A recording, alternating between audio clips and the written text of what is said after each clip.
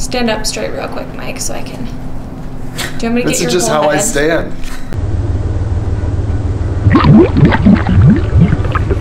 Hi everybody, we're here today with MTM Hydro and we're going to be doing a filter replacement on an original foam cannon.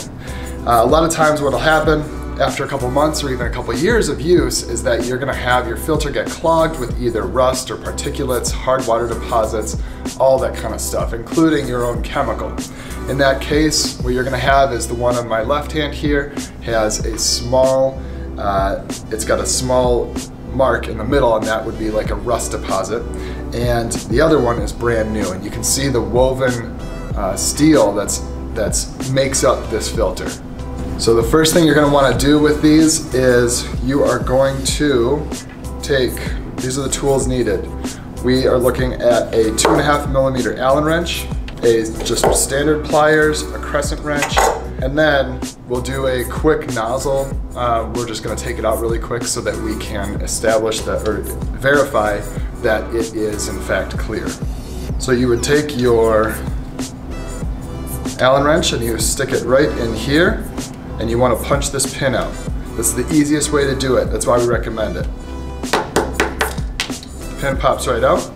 Don't lose that. Baffle. Got some towels here because there's grease on it, which is a good thing.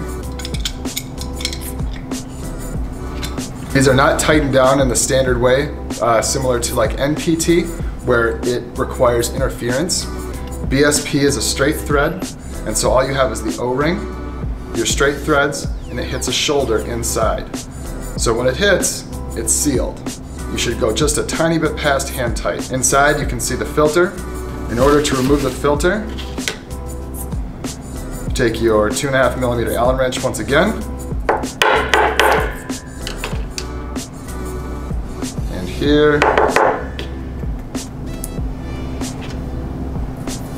do it again, 2.5mm Allen wrench, and your filter pops right out.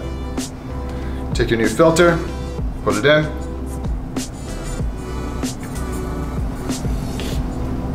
pops right into place.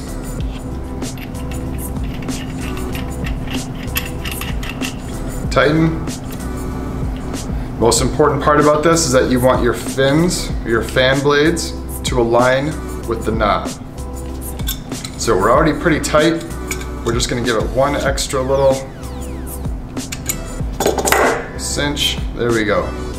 So it's right on. Put your baffle back on.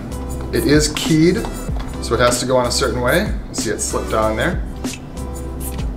And you take your pin and replace it. Sometimes it needs a little extra love. There you go. And you're back to cleaning. Thank you for joining us as we repaired this original foam cannon. In one of our future videos, you're going to see the PF22 repair of the same filter. We'll see you soon.